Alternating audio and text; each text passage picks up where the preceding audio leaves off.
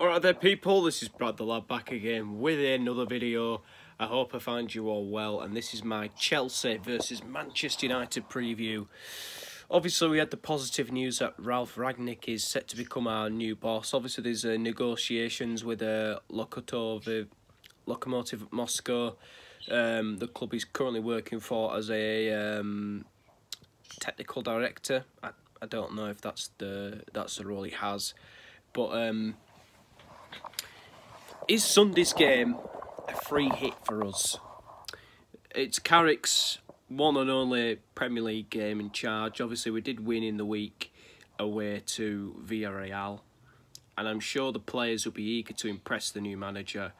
And he's been talking about Manchester United before. A couple of years ago, he said he wasn't overly keen on Luke Shaw.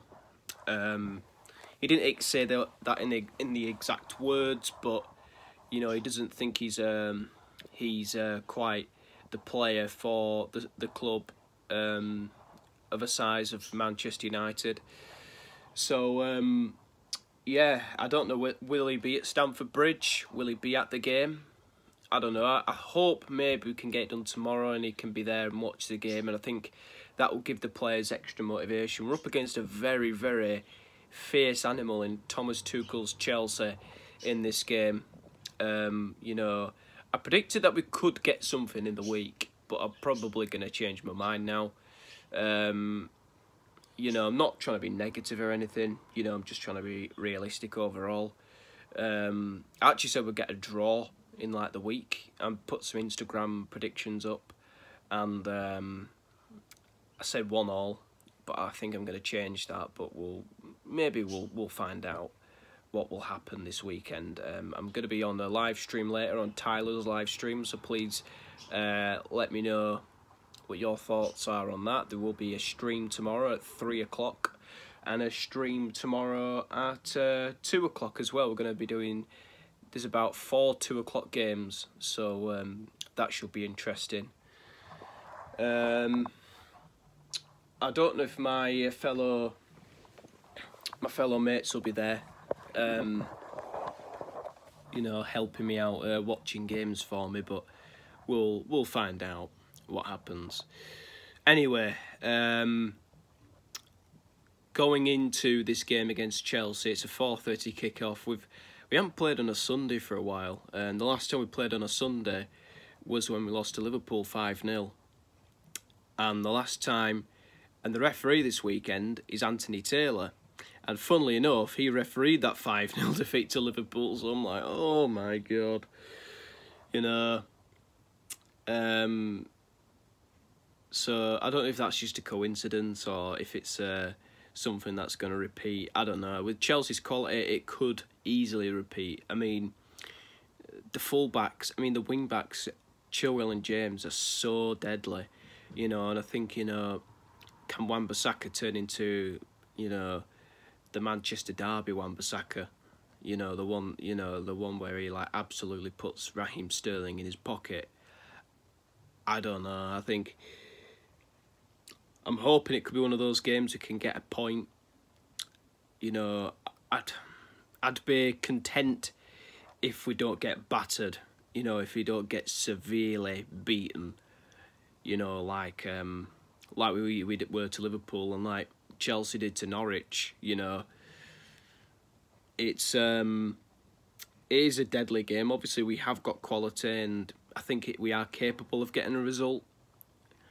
I don't know if Michael Carrick's lifted any confidence. I don't know if he's changed anything. Obviously, the style of play is very, very similar, but we just got a different result in the week. And I'm hoping Ralf Rangnick will be there, and I hope the players will feel the pressure of being wanting to impress him, and you know, be involved in that Arsenal game for his first game in his interim spell. But it's going to be a very, very tricky game. I think, you know, Chelsea have tons of quality. I think they are going to win the Premier League. They look absolutely phenomenal. They beat Juventus 4-0 the other night. I know Juventus are crap, but to still beat a club at the size of Juventus 4-0, you know, so easily, it is very, very damn impressive. So don't take anything away from Chelsea from that perspective. They are the champions of Europe. They are a very, very difficult opponent to be facing. In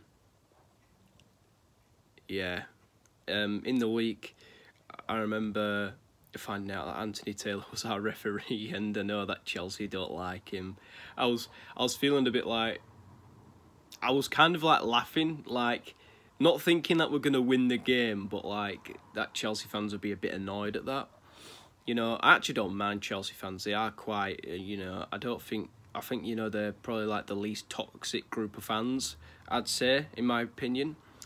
But yeah, that's my overall thoughts. We're probably going to get absolutely annihilated and get 3 players sent off or something like that now.